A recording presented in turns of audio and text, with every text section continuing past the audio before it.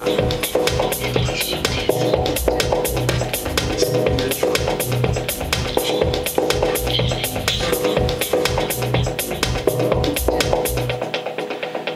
we try now to do an English-speaking interview. Even if we are German, we try to do our best.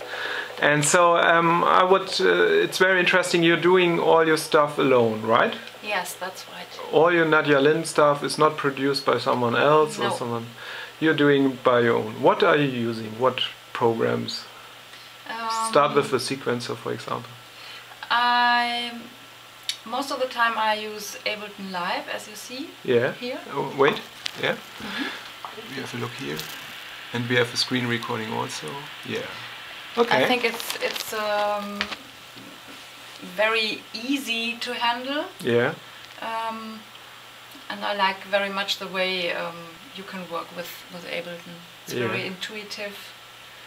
How did you start electronic music producing? I started with Reason several years ago, and I didn't know anything about how to create music. A friend showed me a little bit, and then I got this version of Reason and installed everything, and bought also a book, how to, and sat down for 2 days and 3 nights and really tried so hard. Did you get angry? I was so distressed, and it was so annoying, and also very, very sad, and but I really tried to get some noises and some sounds out of this program. Okay. And yes, finally I managed to do some nice sounds, and that yes. Why did you switch from Reason to Ableton?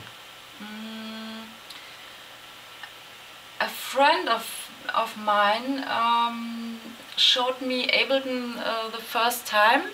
I used to live in Mannheim, and on weekends I drove to Frankfurt, which is about 100 kilometers from Mannheim, to do some music with him in a studio in Offenbach. And he showed me Ableton, and he told me, you have to switch to Ableton, it's so nice, and I show you how it works, and it's a very cool program. And so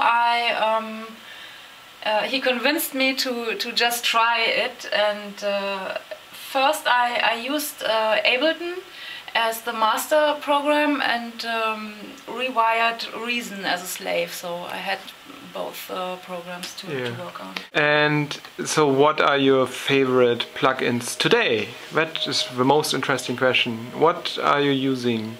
What's your most loved synth at the moment?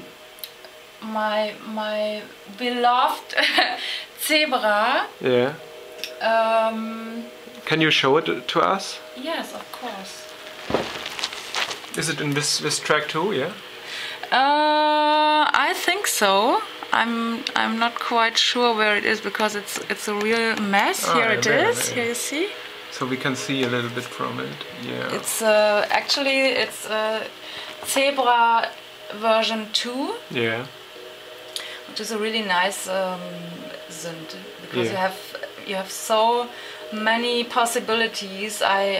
I don't know much about Zebra, but the presets you have, it's enough already, or you just play around with it. But as I understand, your process is very unique, because you record all lines, and you send it through, I don't know, several things. Is this correct?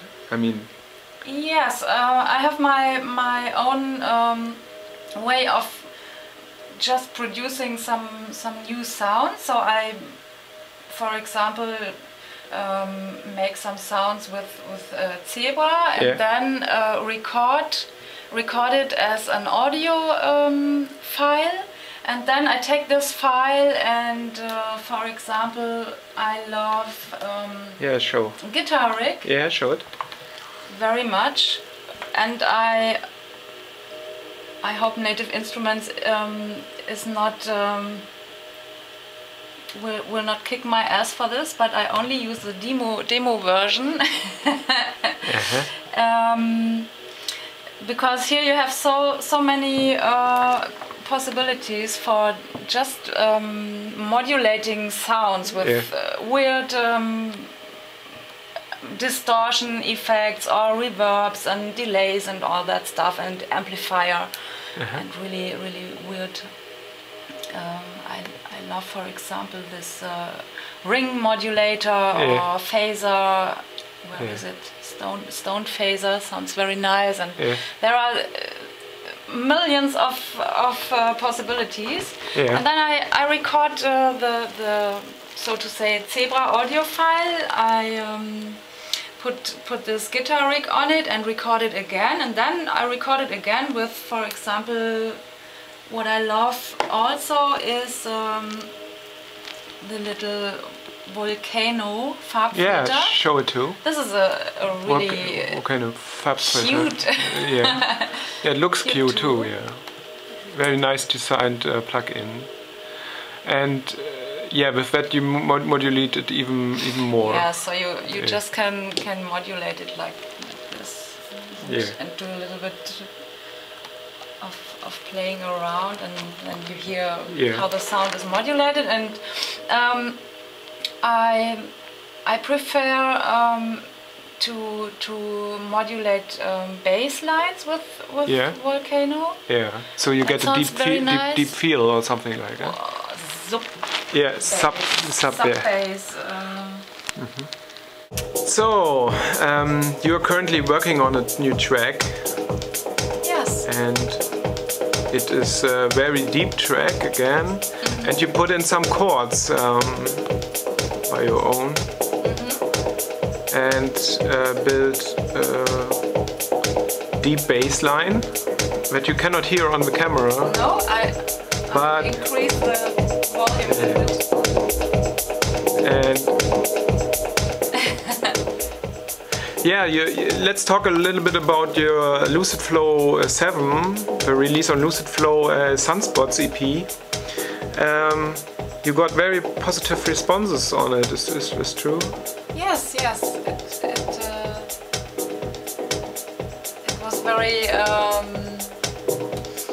I was very happy about the responses I got. Really. Do you have some names? Do you remember? I don't remember even.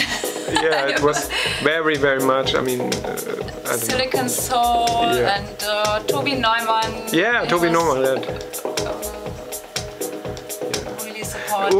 Ugel contacted you. Ugel, I don't know how they are spelled. From Italy. Me neither. They are on Noir Music. Yeah. A label which I really like very much. And you did a mix for Itoka Records, right? You can just show your arrangement, what you already have in the moment, so that we see what nice colors you have there and how it all floats. I love blue and pink, as you see. Yeah. And you bought a new plugin, or? Yes. You mean the organ? Yeah. Do you want to show it to us? Where is it? Here it is. This one I really love. What's the name? Do you know? Organ 3. Okay. At present. Yeah, and you play around with it and send it through your plug-in chain.